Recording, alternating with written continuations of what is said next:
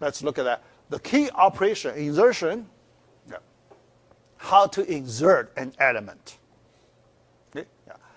How to implement the insertion operation. Okay. All right. Here we assume the given array, the current array is sorted. Then we do insertion. Okay? Yeah. First, find the right position. How do you find it? Yeah. There are many ways to find it. Yeah. Many ways to find it. Second, move elements to make the array sorted. You need to move. Okay? Yeah.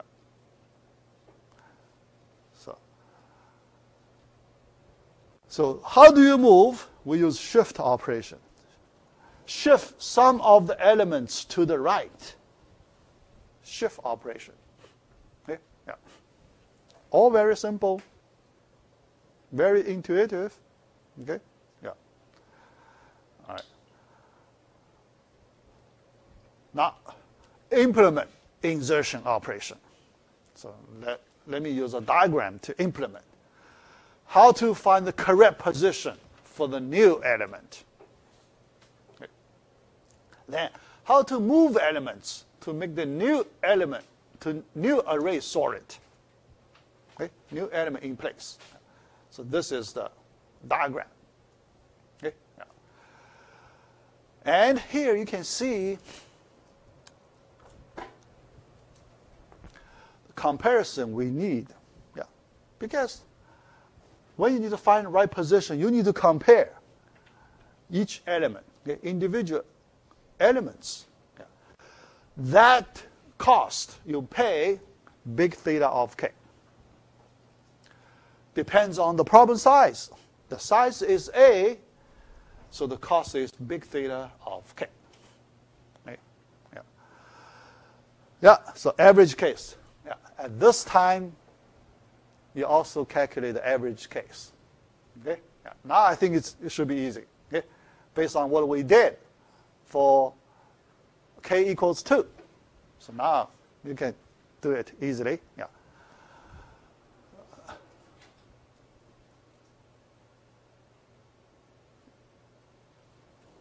Is this correct? Oh. Right? Think about it. Okay? Yeah. So if it's not correct, think about what is the correct one.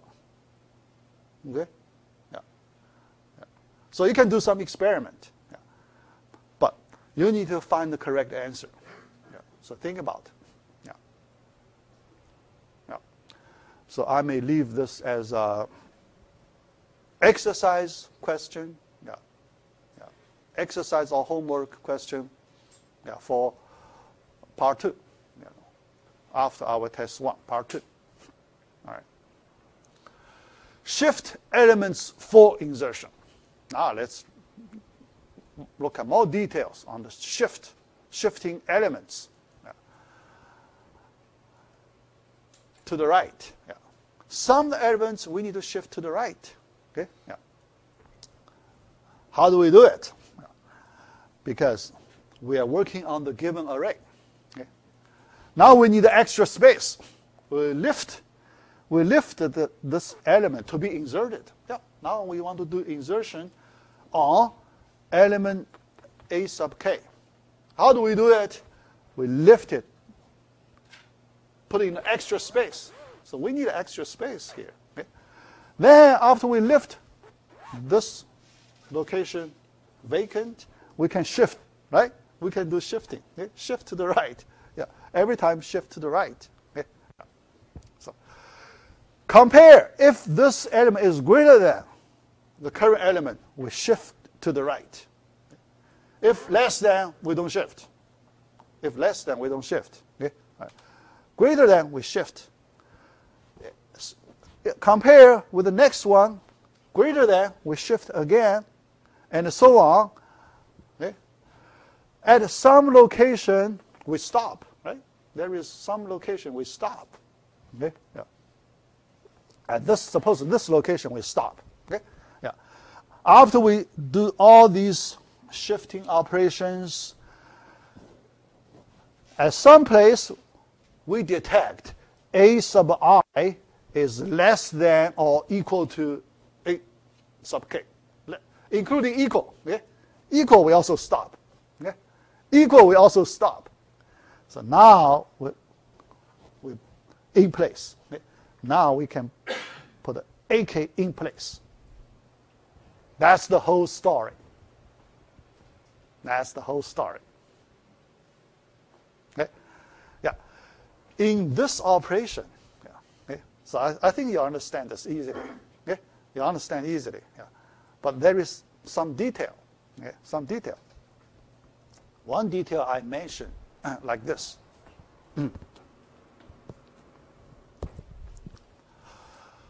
When AK equals, AI equals AK, we stop. Can we shift? We do not stop. Can we shift? Can we shift?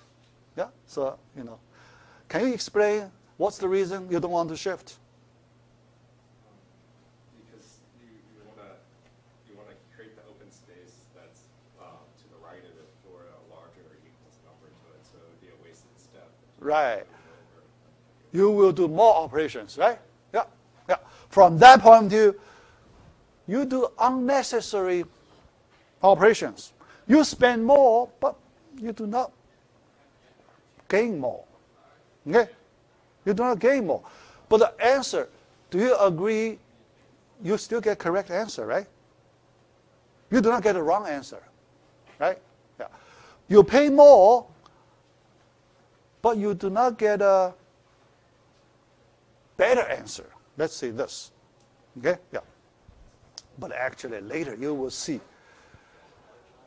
that will be a worse answer. That will be a worse answer. Why worse? Okay?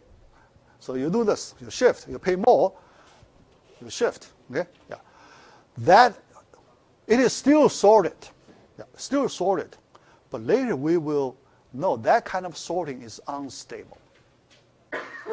Unstable. Okay? If we stop immediately, then we do like this, we will get a stable sort. You switch the order. Okay? Oh, I see. Right, you switch the order. That order switch will make the sorting unstable. Okay? But that concept we will learn in much more detail, in lecture 9, 10, about 9 or 10, probably 10, lecture 10. Stable sorting, related to the operation here. So that's why you should be very careful. Yeah. Something you do looks harmless, right? Harmless. So I do some redundant operation, harmless, but at some special situation, it is harmful. At some special situation, harmful. It is unstable. Unstable sorting has some restriction. Some situation you cannot apply unstable sorting. Okay? Yeah. There is some special situation. So you cannot apply unstable sorting. Yeah. All right. Okay. That's some comment. Yeah. Yeah. We will get there. All right. All right. Let's count. Now we're back again. When we do data assignment, this is a data assignment, right? You assign the value of this element to another variable. So one assignment. Okay? Yeah. Another assignment. When you do shift, you copy. That's another assignment. Okay? Copy. Assignment. Assignment. Assignment. And here another assignment, right? You copy it back. Assignment. Yeah. So you count number of assignments. Assignment operation. Okay? You count a number of assignment operation in sorting. We can treat that as our basic operation. Comparison, assignment. Okay? Yeah. We can, use either one. Yeah. Okay. So number of assignment, big theta of k.